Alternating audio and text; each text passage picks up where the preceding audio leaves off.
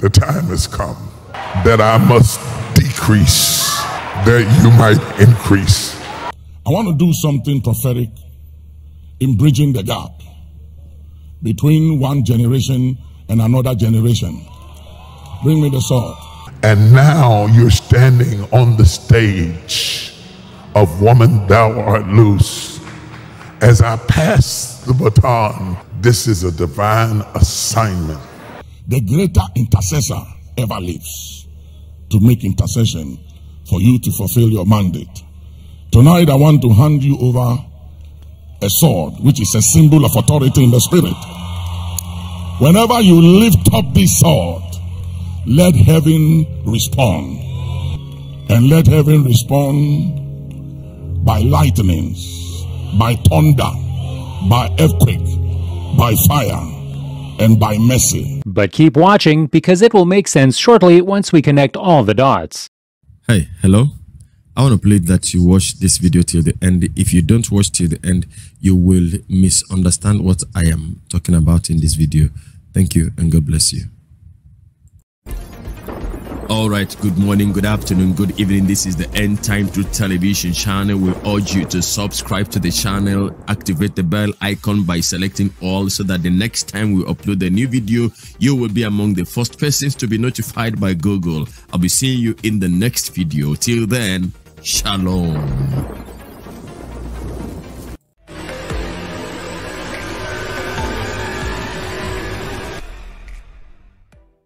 Hello everybody, good morning, good afternoon, good evening. How are you doing? God bless you. I bring you greetings in the name of our Lord Jesus. In the recent few days, the internet has been on fire as regards the incidents that took place in Ghana. These things have happened before. It's been happening before, but the recent one that has garnered some kind of publicity and attention, you know, as it has not been recorded before, has been that which happened between Duncan Williams, Joshua Selman, and Jerry Eze. Duncan Williams has handed out swords to people, and most of us didn't know it. At least not every one of us knew that Duncan Williams had in the past given this same sword to Anita Bynum, and even the president that he spoke about. We didn't know that such thing happened until this videos came out, and then you know, the suggestion from YouTube and co began to bring some related stories, and then we got to know that the Democratic Republic of Congo president also was a recipient of the benefits, in quotes, of the sword of the Lord and sword of the bishop. So this have been happening, and not so many people have paid attention. Even the one he handed over to his spiritual son in Ghana, Dr. Asare Ogiri. You know, I saw it, but it did not generate too much attention. But once this was given to Selman and Jerry Eze, I would say two amongst the young prominent ministers that are very, very popular. If you want to know how popular Selman is, wait on any day he is doing a service in his church, go online, check his YouTube channel. Almost 40,000 viewers watched that live. So that is how popular this young man has become. So, and you see that, you know, with the popularity comes great influence and attention. So that is why this thing has been, you know, been like this. But there is something I want to show you. I want to show you the reason why the suspicion or the theory that Duncan Williams is an occultist may never go away. Because even right from his childhood, he seems to have been bedeviled by some strange influences. Apart from the fact that we heard him talk about his father, who was a Freemason legend. Now, there are other things about him that you didn't know, you know, as it has to do with, I never knew that about 3 of his fingers, you know, are not intact. I never know, I just discovered that recently. And just like you also, just like me, you may not know. Now, but we're going to look at that, and we're going to listen to him talk about his ring, his bishop ring. Now, we're looking at this not for any other reason, but just that we can compare things together. There was also a prayer that he made at the Potter's House dedication, which another pastor came and said that he made that prayer and dedicated the temple to Ashtoreth. We're going to look at these things together. God bless you. So let's just dive into the video, and I will come back to talk to you. If I did not know that the hand of the Lord was on you, I would never do this. I so anoint you. And with every drop of oil that falls upon your head, may the strength and the power of the Almighty God rest upon you, rest upon your life. I hand you over this sword. Let it bridge the gap between my generation and your generation. I will take my coat off my body, and I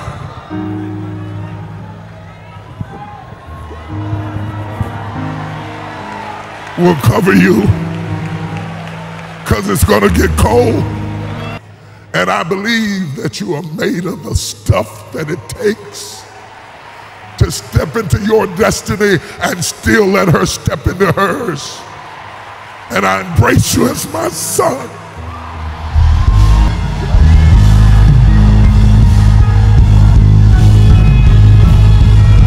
Whose hands are lifted as the sword is lifted.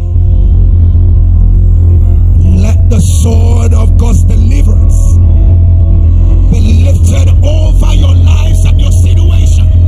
Today we decree, let the sword of the Lord make a difference in your life. Why are these false teachers so successful at what they do? Because they're in cahoots with the devil. Why is Satan successful? Because his temptations, although they might appear noble on the outside, are in perfect accord with all the fallen, corrupt, selfish, proud, evil desires of sinners. He is so famous that Paula White, the spiritual advisor to former U.S. President Donald Trump... Now, we will begin from his union with T.D. Jakes. Now, T.D. Jakes has been also accused by so many, and by the reasons of his association and the relationship with some kind of people. And you know that relationship matters. Those that you associate with, those that you dine and wine with, you know, defines who you are. There is this old saying that says, show me your friend and I will be able to tell you who you are. We've seen T.D. Jakes, you know, in the company of Hollywood superstars, and these are guys that obviously almost everybody believes that they are, you know, into Satanism. And recently, he was, you know, pictured standing with P. Diddy when that one celebrated his birthday. He was there actually. And now these are the kind of union and association that will never make the thought, you know, in the theory that T.D. Jakes himself belonged to these fraternities. And coming to, you know, the fact that he is also a very close friend, an associate of Archbishop Nicholas Duncan Williams. Now, it makes it grow thicker. Now, a lot of you have heard this before from the Archbishop Nicholas Duncan Williams about his father being a Freemason. Just to remind you, and for those that have not seen me before. When I got saved, and my father was a Freemason, and he was a grand wizard for the Freemason. And my dad had a snake in the house we're living in, and he communicates with the snake. And he was an ambassador. He traveled and went to London, and one of my bishops, and now he's been with me for 40 years, and I said to him, I want us to fast for 3 days, and let's kill this snake. Now, you know, before this, there was something that took place in his life, and that was how he lost 3 fingers as a very young child. Now, listening and obeying the commands of a strange voice that he claimed was so intense and so influential over his soul that he placed his fingers on a flame that consumed 3 of his fingers. So I started having all these hallucinations, hearing voices, and one time I was in my room and I heard voices and began to sense the presence of evil. And it was like I was overpowered by evil presence. And I could hear them, but I didn't see, but I could hear them. And then a voice said to me, in those days we didn't have standby generators and any of those things. So when your light went off, you lighted a candle. So I had a candle and a match in my room. So the voice said, light the candle. I did. And he said, place your right palm on the flame. And it didn't make sense, but it was as if I could not resist the power of the voice. And so I placed my right palm on the flame, and that is the result of this. I could see the flesh, you know, opening up and the bones popping out, and blood was all over the place. My lips were sealed, but I couldn't resist the command. And my hand was on the flame, and my hands was roasting on the fire, you know. And after a long time, the pain was unbearable, so I screamed and I shouted, you know. And I think the security head and called for help. So they came and broke my door, and when they came, took me out, all the fingers were gone.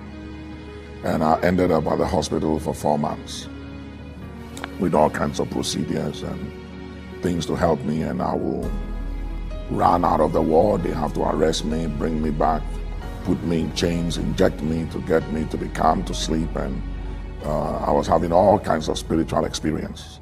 All right. Now, there was the incident that took place.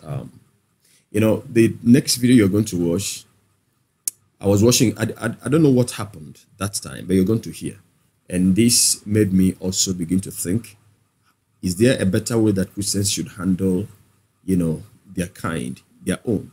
Is there a better way that we can actually handle, you know, our brothers and sisters that have made one mistake or the other? I'm not talking about those that are living in wickedness.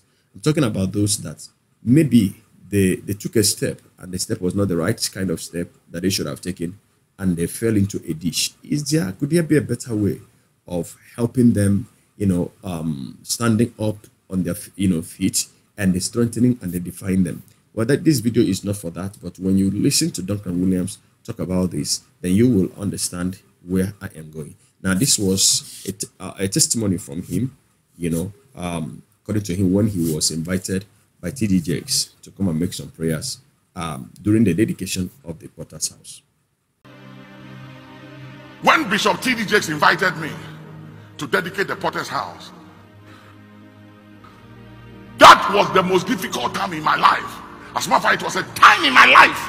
At that time, I was contemplating suicide. The thoughts were coming, and I realized later on that it was a spirit that was assigned to mentally bombard me to give up living.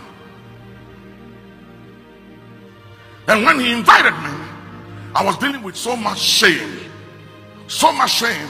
and rejection, that I decided I wasn't going to honor the invitation, because it was going to open me up to too many questionings and things. And later on, I took all of myself and I said, no, I'll do it. As soon as I said yes, people started calling to the Potter's House and saying, you can't have him. Do you know what is going on in his life? So Bishop Jakes called me and said, what's going on? And I said, why? He said, we're having too many calls coming in. Everybody is talking about you and all that was. And I said, the same thing I've told you. It's nothing new. It's the same old devil. The devil is fighting me and I'm also fighting him. And he's angry with me. So it's the same thing I've told you. There's nothing new. And he said, okay, that's fine. But it opened me up to all kinds of contradictions. And people were angry that in the midst of my shame and what they call defeat in my life, I was invited to do such an honorable thing. Sitting there was the Vice President of the United States, and every big shot in the Christian community was sitting there. And when they called me to dedicate the Potter's House,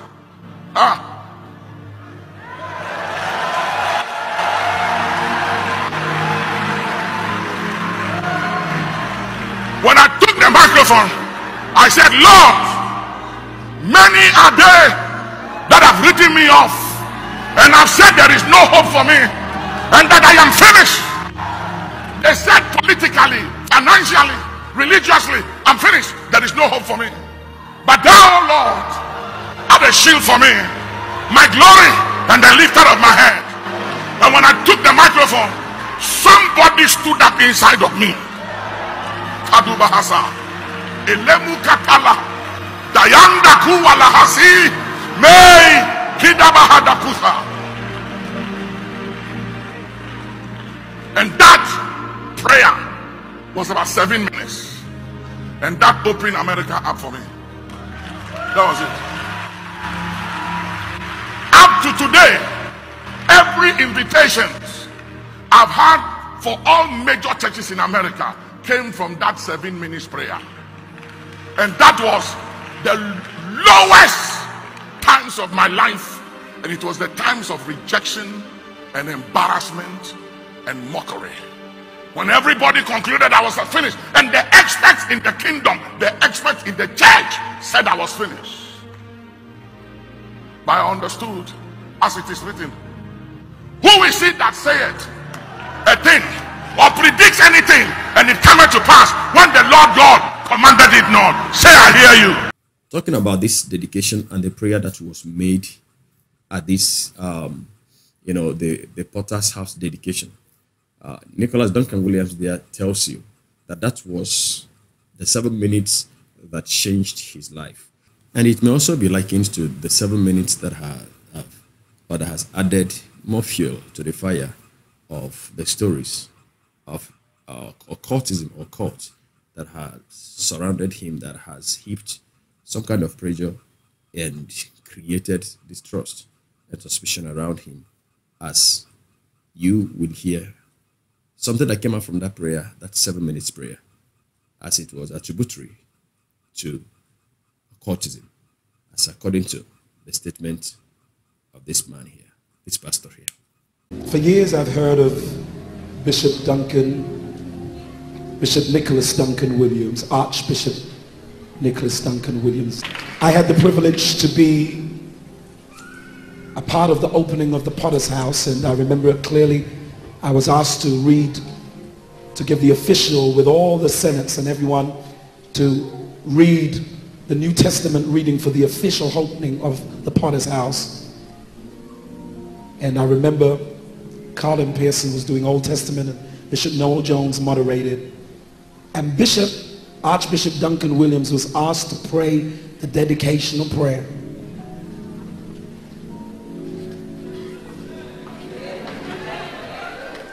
When he opened his mouth and began to pray, the Potter's House began to shake with the fragrance of the anointing. I only heard prayers like that when I was growing up. He prayed, call the spirit of Ashtaroth, and other names I didn't even know was in the Bible until I started reading it. We shouted for about an hour. We couldn't care less who was there, what senate was there. And the anointing came in the house. Ladies and gentlemen, we are so blessed to have him tonight. He's in great demand. God is on his life. He has been a spiritual impartation to me, and I love him, and I always will love him. Ruach Ministries and friends, put your hands together for Archbishop Nicholas Duncan Williams.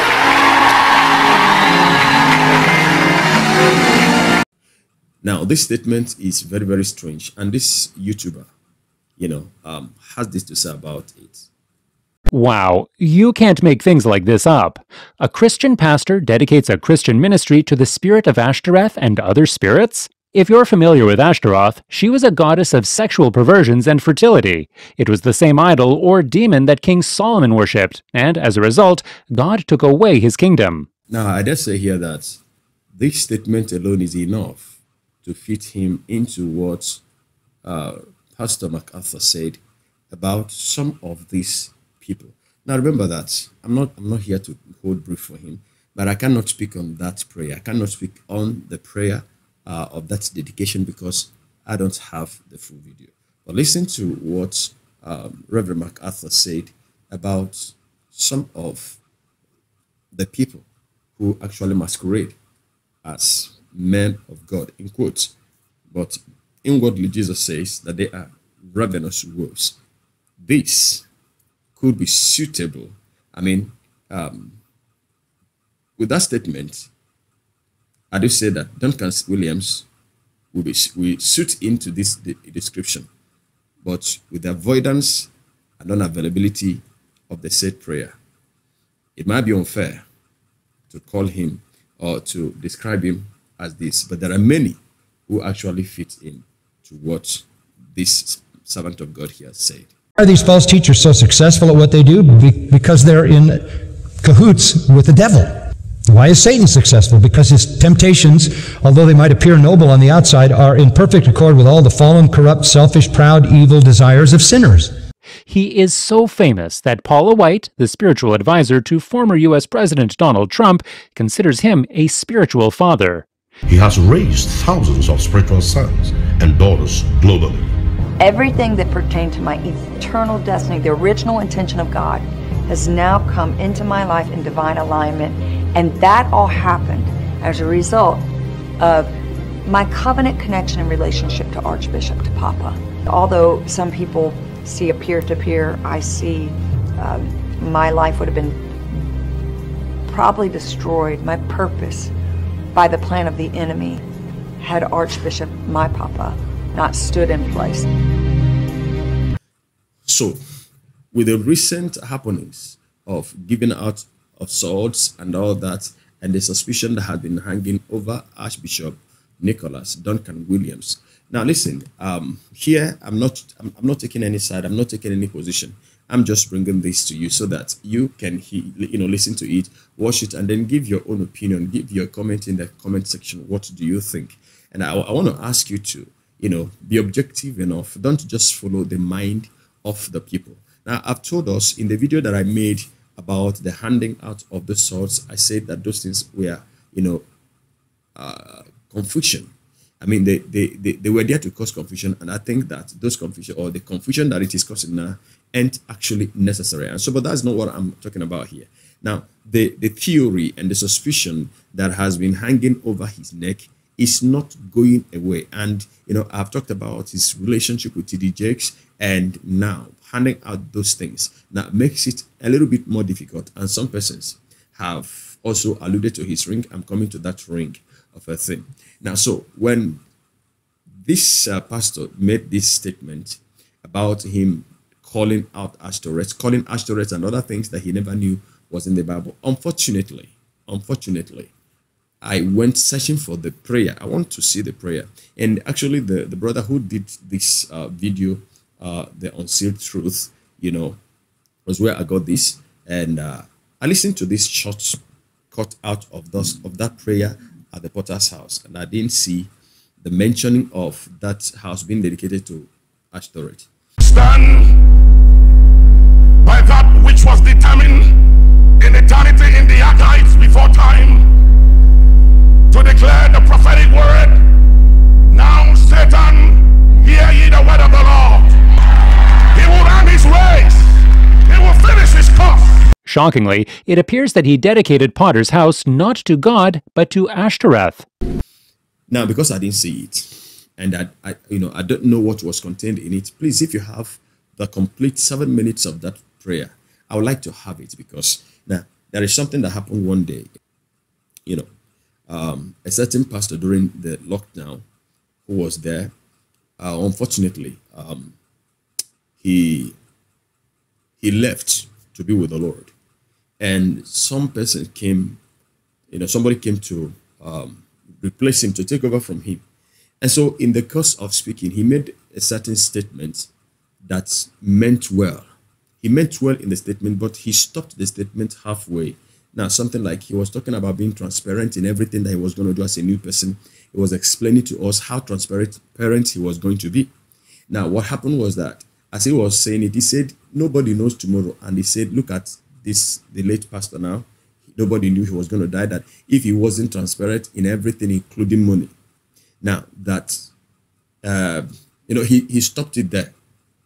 He stopped it there. And so, at the end of the day, it appeared as if he was saying that because the man was not transparent about money, that was why he died.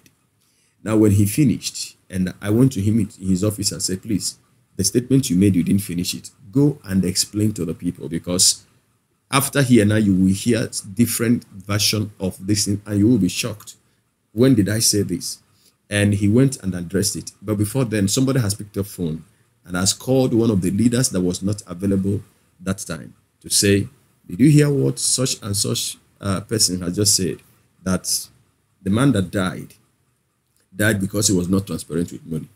Now, but that was not what he was trying to say. So I would have loved to see this video to find out if Duncan Williams was praying against the altars of Ashtoreth and not dedicating this temple to Ashtoreth. Listen, this video would have received more views if I had given it a topic: Duncan Williams dedicates altar to Ashtoreth. Now it will go far, it will go viral, but I'm not here to do this. Now, all these things that I have shown you, are more of the reasons why, whether Duncan Williams belongs to any fraternity or not, the suspicion remains. It won't go away. And talking about his rings, this is what he has to say about the ring. Time you shake people, and as soon as you shake them, you can feel like needles going through your palm. Needles is going through your hand, and suddenly it's like one side of you is becoming weak. And immediately I have to shake it off and say, in the name of Jesus, fiery darts, come out, out, out. Name of Jesus, come out, return to sender. And sometimes immediately you say return to sender, the very person begins to do this. Very strange things. And sometimes it's coming from a ring they are wearing. Some people wear all kinds of rings that represents all kinds of things and carries all power. This ring doesn't have anything in it, so please. It's just my ring as an archbishop. It doesn't have anything in it. Amen. But you have to be very sensitive to the... All right, thank you very much. In a nutshell, I just want to say that I am not here to speak for him or against him. But the truth is that, because people... before you make a mistake, let me help you. I'm not here to promote symbols and signs. I'm not here to promote prayer materials. I'm not here to promote, all the spiritual things, anointed things. I'm not here to promote them. I don't choose them, so I don't have any reason to support them, to promote them. Now, the thing I believe in is that the name of Jesus is enough. Now, but there is a possibility. There is a possibility, potentially, that some of these old preachers are still dwelling in the activities of symbols and signs and materials that they found in the scriptures that are no longer relevant. And so they bring it, fine-tune it, and are using it. Some of them are using it to make money. Some of them are innocently using it. Should I say in ignorance? I don't know if that is the right thing to say. But I want you to be the one that will make your comment here. Do you think that, for instance, that it was possible that Duncan Williams could have dedicated the temple, the potter's house, in the full glare of other pastors and ministers, to Ashtoreth? And do you think that because his father was, a Freemason leader, that he also probably had joined Freemason? What do you think was responsible for the spirits that was speaking to him, influencing him to get his fingers burnt? And as for his ring, I've read so many people saying that it is occultic. I'm not a bishop, but I know that right from my childhood, I know that bishops do wear ring. Is it occultic? I've not been able to prove that. The apostles, none of them answered the tag bishop. Now, but it is in the Bible. So I wouldn't know. I do not think the apostles ever wore or used any of these big materials to differentiate amongst themselves. I wouldn't know. I wouldn't think of that. But I think that this, magnification of offices, came in place when the church came under the supervision of the Roman Empire. That church became politics. That the bishops were like politicians today. Let me know what you think about the video in the comment section. Thank you so much. And God bless you. I'll be seeing you in the next video. Till then, from me to you. Shalom.